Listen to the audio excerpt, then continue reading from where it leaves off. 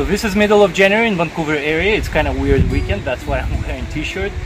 But I'm out here actually to review this VEVOR 8K diesel heater and also clean up my car and all that stuff. So let's get to it.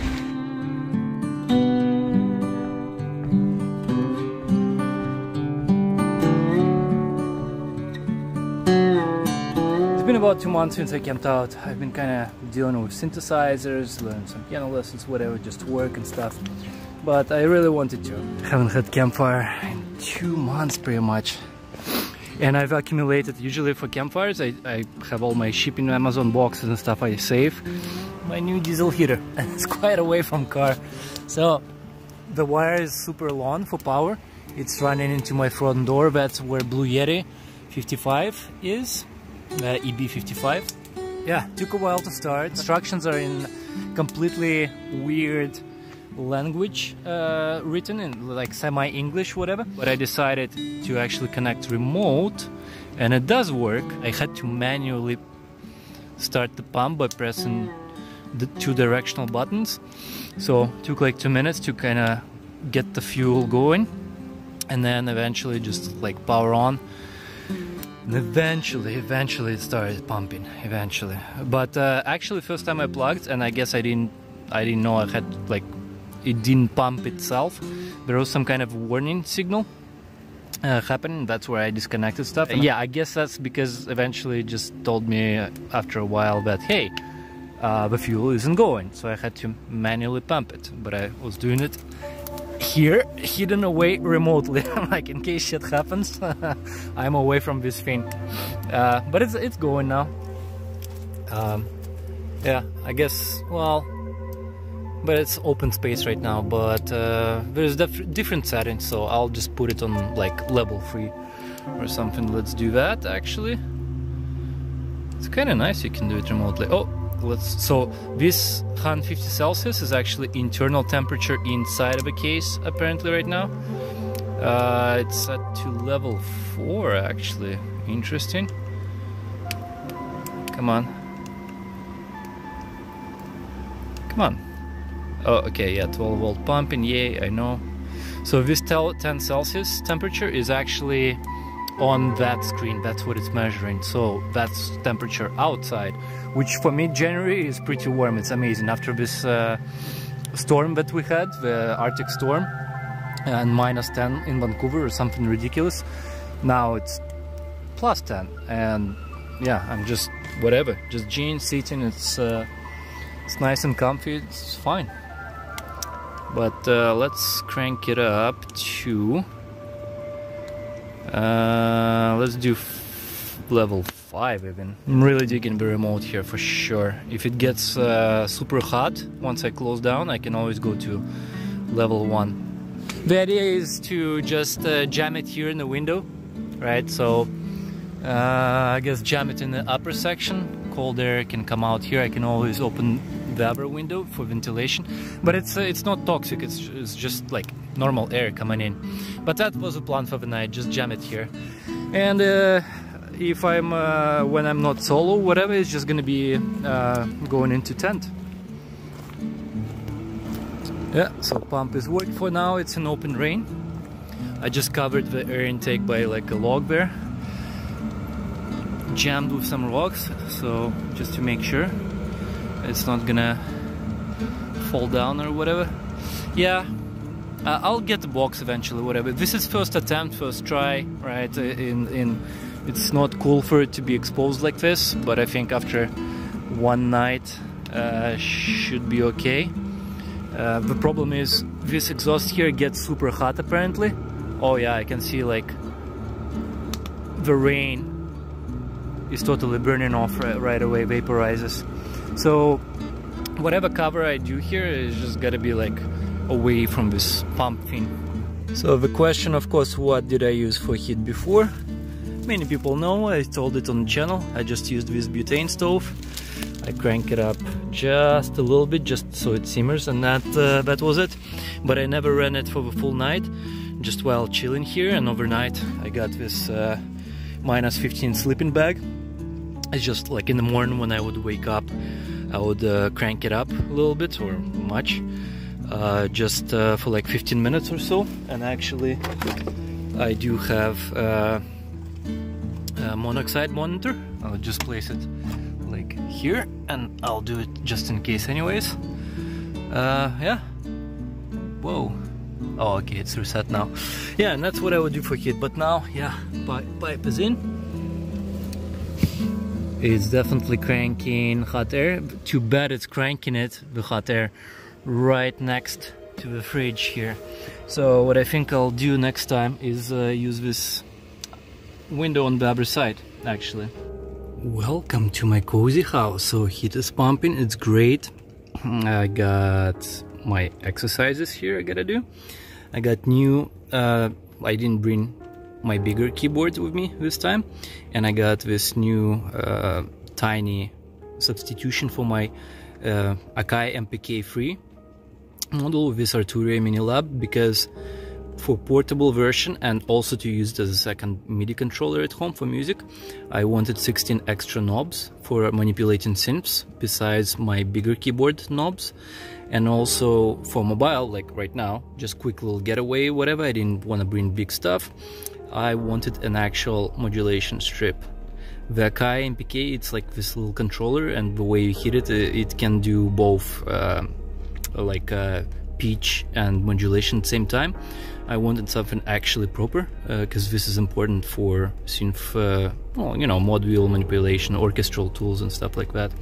And it doesn't take much space, like all of this setup, this keyboard, the new mouse I got for DAW manipulation, so I have 19 or 12 buttons here for different functions and things, and also this new keyboard here as well.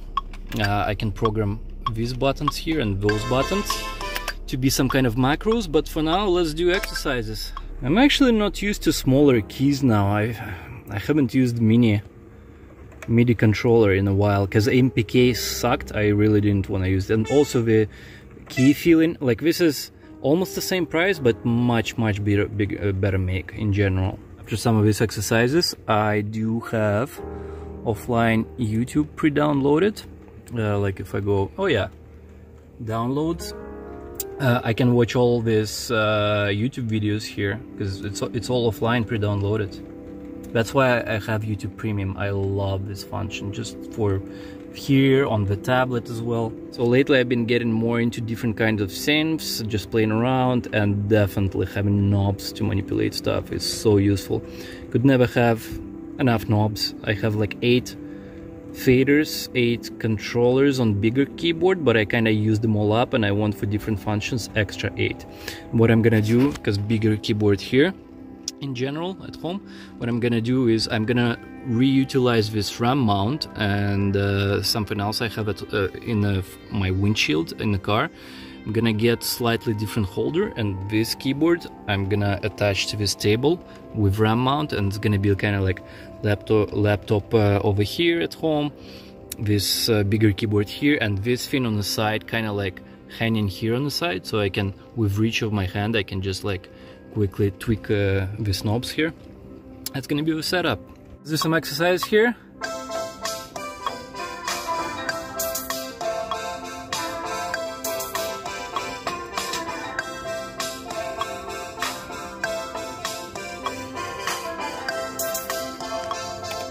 Even though I've done this lesson before the other day, I totally suck and I'm not used to the small keys right now. I need to adjust my hand. I'm gonna do this exercise again. Practice makes perfect. I'm gonna move on to other ones. And then video tutorials. Probably gonna sit here till, yeah, like 2 AM. Oh yeah, what a beautiful view. Just watching Sheldon here. So, a bit of a mess. I got lots of cleaning up to do. 2 months the car wasn't used for any camping or anything like that. So, and I didn't check what was inside here going on.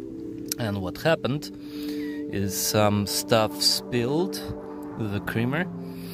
Then also this side is leaking somewhere here in the canopy.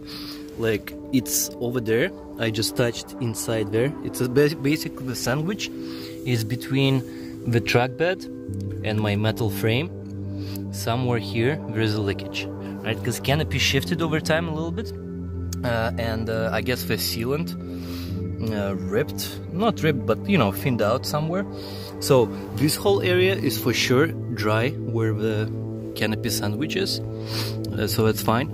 Apparently a bunch of pots that were in here, see all my pots, I guess there is so much condensation here from humidity, just place not being used, that there was water accumulation, like quite a bit inside the pot, like this much, and it obviously wasn't leaking from anywhere outside or pipes or anything like that, so it's just from accumulating condensation. And there is definitely some mold to clean here. Again, I haven't used the place for 2 months, because when I use it, even though I was using butane heater, like every camping or whatever, I run temperatures here till usually 20 Celsius. So generally the place when I camp dries up still, right? Kills all the humidity, all that stuff. So I'm gonna actually unpack a couple of drawers. I'm gonna do thorough cleaning of all this mess, all the molds, things like that. Oh yeah, that's what I wanted to see and wake up to. I've been missing that for 2 months. It's nice outside. It's probably 10 Celsius, which is nice. And so what I'm doing here, I'm gonna remove a pipe. So essentially the leak is happening somewhere here, and all this material also somehow gets super wet, and it starts from the middle there somewhere. So what I'm doing with my new VEVOR 8K diesel heater is basically on maximum setting, drying out all of this stuff, just all this area. I'm gonna spend hours and hours just drying thoroughly, and then I'm gonna use the silicone couple of tubes to seal it off. I did it on this side, like I did it on both sides, but I guess I didn't do it enough, and again things shifted over time. But this side's been always dry in the sandwich area, right where things connect. Definitely something going on here. And generally, yeah, I'm just gonna clean things up and gonna throughout the day do the music thing and just dry places and seal things off. Landscape changed here again a little bit, or quite a bit actually. This is a favorite place of mine to come, and the other beach that I do like to go to, there is so much water because it's been raining for weeks now.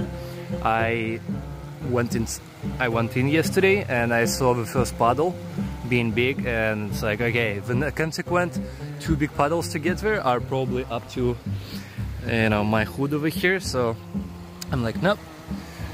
So definitely this little beach here getting eroded. I guess come summertime there's gonna be some ditches here to get to a little bit further down there. I got new additions here, Blue Yeti solar panels, but I will not go into details. This is first time using them. Yeah, so there's gonna be some video coming up about that stuff, how efficient and so on, versus like the roof solar panels that I've had for like 4 years and stuff like that.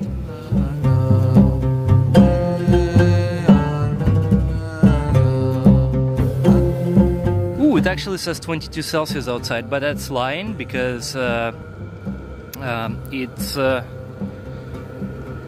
right, it's connected to the hot surface here. So I've heard in some other videos that definitely don't trust that sensor here because it's absorbing some heat from the inside. Okay, so it seems like it went through overnight about half of my diesel. It's not that efficient as I thought it would be. Okay, this air pipe here insulated is definitely hot to the touch. Like, that's it. I can't, like, it's set in 6. I can't hold it for too long, it's too hot. Ooh, this is hot too. But because the distance here is so long, right?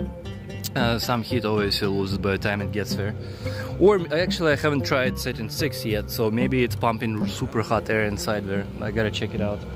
So this VEVOR 8K diesel heater, Chinese model, it's about 200 bucks, got it on Amazon.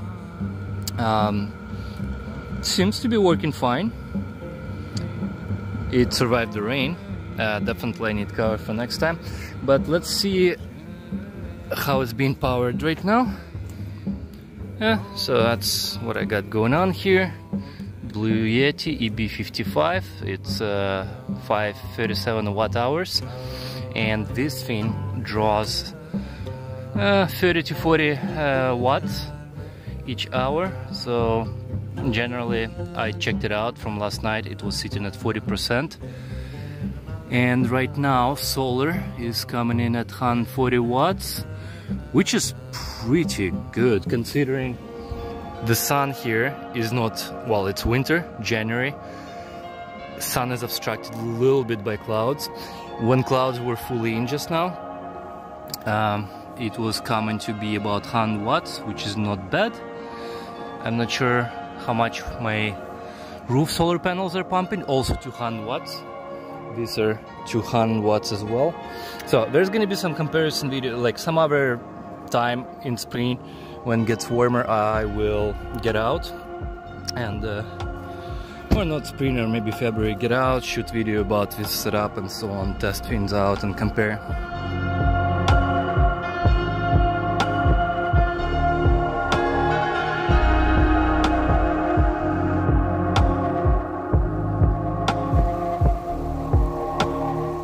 I totally lucked out. Such a beautiful day, fully sunny, amazing. It's probably 1/8 of a tank left.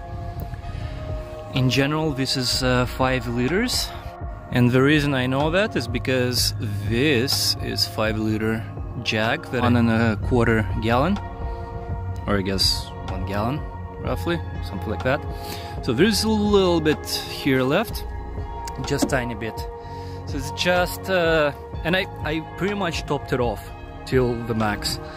So I ran it for about 13 hours so far, since about 1 AM, and now it's 2 PM.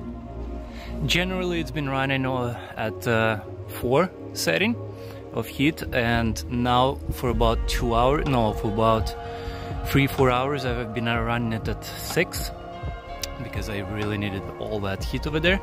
Solar panels are cool, it's been pumping so far in this winter sun, 150 watts, that's amazing.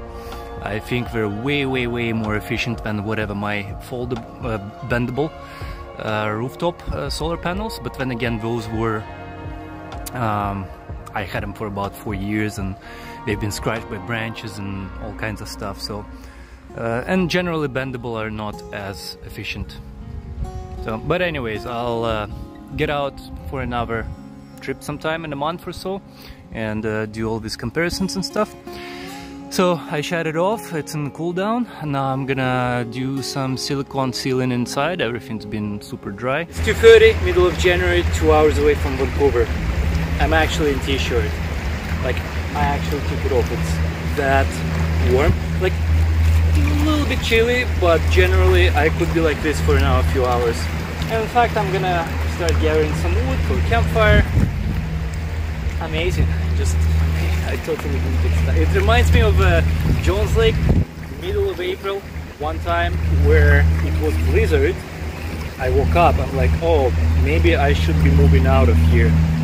Blizzard ended, an hour later there was sunshine, the whole snow melted, and it gotten so hot that I completely undressed, like completely, sat on the roof and got some suntan. It was weird.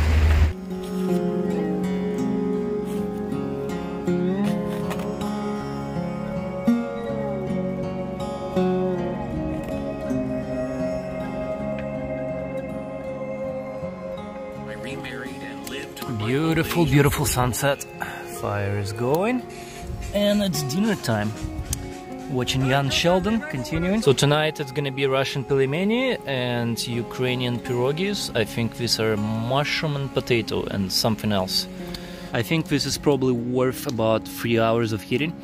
I'll leave it on for tonight and I will see, like supposedly there is safety mechanisms here of all sorts. I'm not sure what's gonna happen when it's gonna run out of fuel. I guess it will shut down on its own. We'll see, but that's why this thing is away from my truck. I have no idea what it's gonna do. I'm pretty sure it's just gonna shut off and everything's gonna be fine. But for now, yeah, cooking time and sunset. Good stuff. There's been no one here. Just gorgeous day. I can't believe this is January. It feels like late October or like April. Just the way I'm dressed, the way weather is. But I would say the 5 liter or 1.25 gallon bucket like this, if I wasn't running it during the day to do my silicone, just drying up the truck inside and stuff, I would say this would be enough for 2 nights, easily, 5 liters. And 5 liters in Canadian dollars cost me about 10 bucks. So it's like $5 per night. It's not bad. It's about what I would use in butane canisters, right? I would burn maybe throughout the night or evening chilling out. I would probably burn a couple of cans. That's probably about $5 roughly. So yeah, it's decent. But basically what it tells me also is that I need a bigger canister to carry with me, or another small one like this. Just if I'm staying over like long weekend, 3 nights, 4 nights, this kind of thing. It's been nice sitting by the fire watching a movie, but it's time to go inside, throw some tutorials, music on and stuff like this. So, just a reminder, this is to hold, to power it on, so, but if after a while, after 1 minute, whatever, there's a warning sign, whatever, you can just shut it off, or if you don't hear the click, click, click, click, the pumping, you just hold these 2 buttons,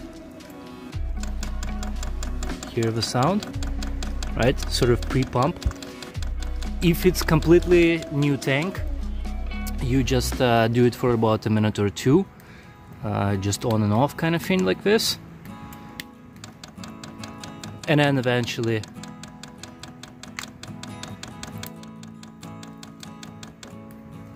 hold the power button. Now it's going into this mode. It's gonna start slowly heating up, but let's crank down H6 mode. This is actually to lower it. We don't need it this high right away. We'll let it do like 2.